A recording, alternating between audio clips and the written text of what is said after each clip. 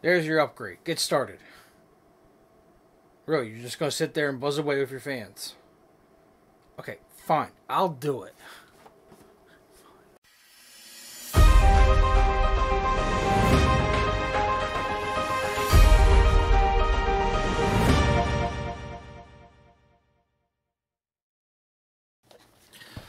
So yes, for this upgrade, we're going to be doing a Gigabyte Z490 Vision D, Core i7 10th Gen 10700K. Let's see here. I'm reusing my original RAM, so I stole 32 gigs out of the server for the time being because it has a total of 64 of this. So I grabbed 32 for testing. I'm also cooling it with a Noctua NH-12S because I'm not going for massive overclocking here. Remember, this is a server. I need it stable.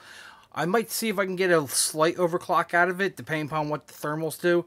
But it should help a little bit because I'm also using a Thermal Grizzly Carbonaut pad. And I love these things. So I'm going to go ahead and get this put together and steal the power supply out of my gaming computer, which is underneath the desk here, because I don't have enough power supplies to play with right now. I'm not going to bore you with the build because you can see that over on anyone else's videos. So let me get this built up real quick and power it up, and we'll go from there. Oops, I forgot one thing. The obligatory peel. Everyone freaking loves this for some reason. I can't wait to get this crap off. The only thing is, where the heck am I going to get it from? I cut my nails and I can't grab it. Was that not very graceful? There you go. Is that nice and slower? Is that like some crazy ASMR stuff? Oh, I missed a piece. The horror. Okay, let me build it now.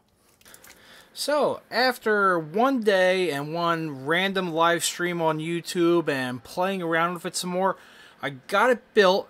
I added on a second fan. I had this extra Noctua redux fan, so this way, instead of just being push, it's push-pull, and that definitely helped with the thermal some. I got the temporary drive sitting in here for right now for testing, and my RAM. I got everything running beautifully on here at 4.9 gigahertz, which is a respectable overclock for the 10700K, considering it's on air. It's not even on water. So, let's go up to the screen here, and by the way, if we focus back here, hopefully we can see that, yeah, we're idling at 30 watts roughly. That's where it idles at. So, that's not bad at all. So, let's bring up the screen here first. I'm going to refocus here a little bit. And you can see it's already peaked out when it booted up at 4.9 gigahertz. Right now it's idling at 900. It's bounced around a little bit. But that's my idle voltage at 700 millivolts. So let's do a quick Cinebench and see what we come up with. Now mind you, this Cinebench is not going to be like cheating. I'm not going to be running in administrator mode or real-time mode. This is just regular mode. And let's see what I get off of this.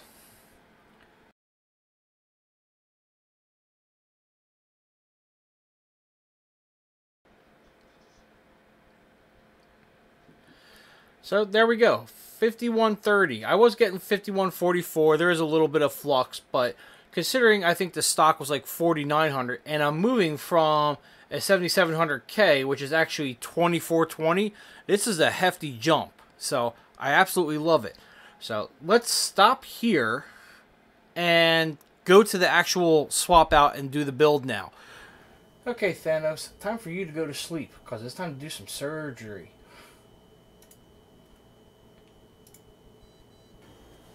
Okay, so before we pull this off the wall, let's lose about 20 pounds to get these hard drives out of here. 3, 4, 5, 6, 7, 8, 9, 10, 11, 12.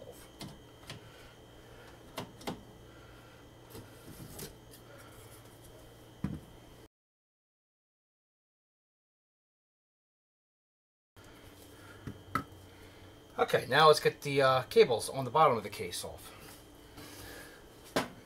And finally, 2 screws that get it onto the rack. And I'm sure you're still heavy as ever. Not as bad without the hard drives.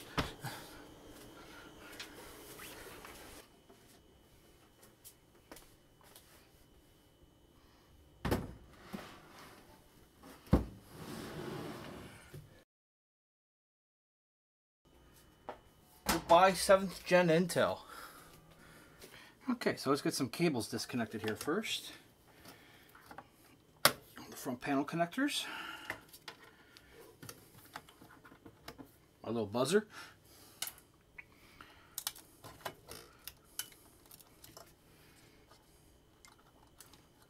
Come on. Tricky clip. SAS connectors. Front fan wall. 24-pin ATX. 8-pin auxiliary. See if I can get those out of the way somehow. Stay there. Stay. Let's take off my USB-C, which has my Unraid boot drive right there. Let's get the RAM out of here, because that's going to go in the new motherboard.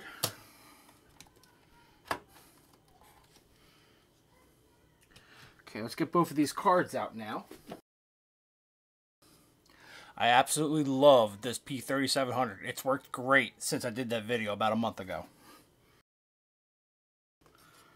Even with it being in a server case, it's always good to put a 40mm fan on these SAS HBA cards. It definitely helps them run cooler, and you have less chances of it throttling when it overheats and you're doing a lot of data writes, like during a parity run. So it keeps your speeds a lot more steady.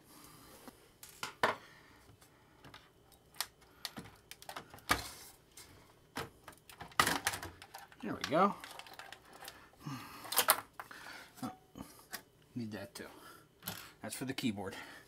And now it's out. Give me that screw. There we go.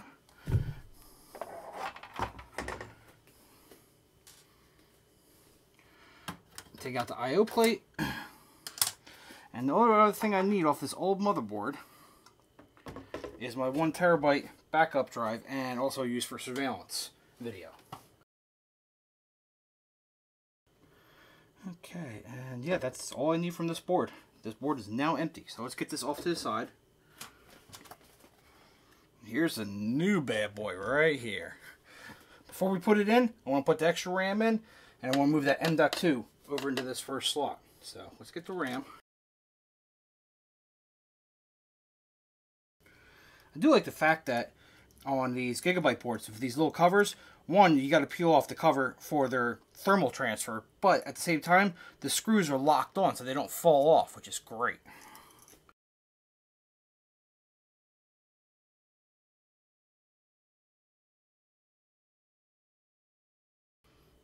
And my Sabrent 1TB drive that I used to use for my cache, but now I am using for backup of my app data and also for video surveillance recording.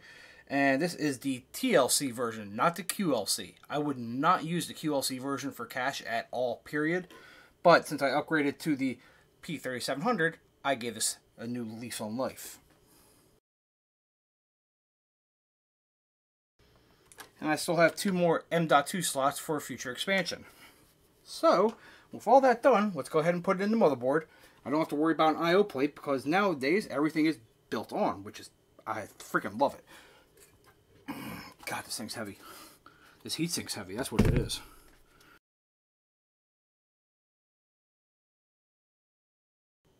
Okay, that should be enough to at least hold the board in place.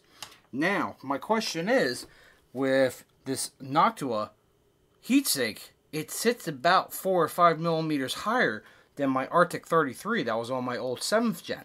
Will it still clear? And it's going to be really close. I'm not sure. Oh. Let me get these wires out of the way. That's not going to be a very good test because that's definitely hitting.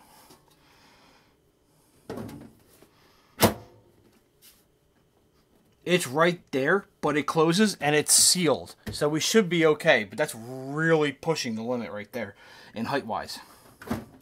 So, it does work.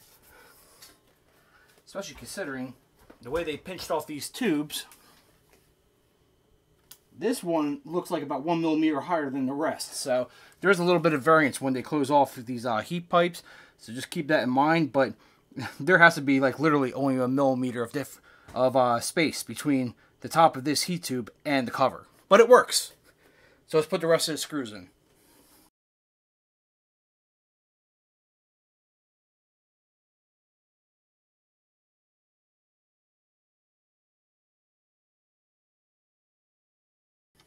Now give me a minute, I gotta do the front panel header.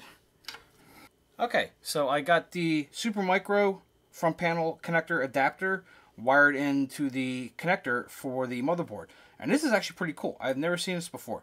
It actually clips in all your little clips, and then you can actually plug the whole thing into the motherboard, which makes it so much easier. So this goes in this way. And plugs them all in one shot right there. And let's plug it into the front panel for Supermicro. There we go. And I will have to tuck that away there in a minute and do some cable management. Now for some power cables. Cool. Let me do some cable management here for a few minutes, and I think we're almost ready to start it up. Okay, so I got the server remounted, hard drives back in. All we have to do now is give it some power. So let me crawl underneath there, get some power, and it should auto turn on. And I had to borrow one of my screens from my editing computer because I don't have any more screens that support HDMI. My old motherboard had DVI, and this is HDMI, so yeah. Yes, I know, we gotta fix that. There is no NCT 6775. That was the monitoring chip on the old motherboard. I gotta switch it over for the IT87. But yes, she is fully booted up, works out beautifully. So there's only, let's put the case front cover on. And there's one other little thing I want to do first, and then this video is done. Okay, let's put the panel cover on and quieten this up and get these fan walls to actually suck some air through the hard drives, because now they're working.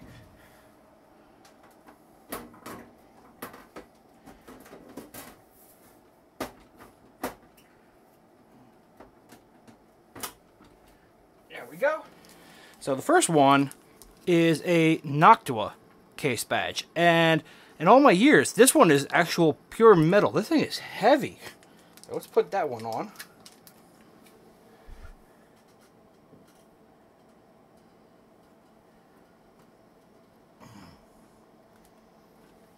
There we go. And right below it, the i7 10th Gen. Hey, get on there straight. There we go. And that complements nicely with the other side with the Unraid badge. So, thank you very much. If you like this video, thumbs up please. Any comments down below. And I'll see you next time.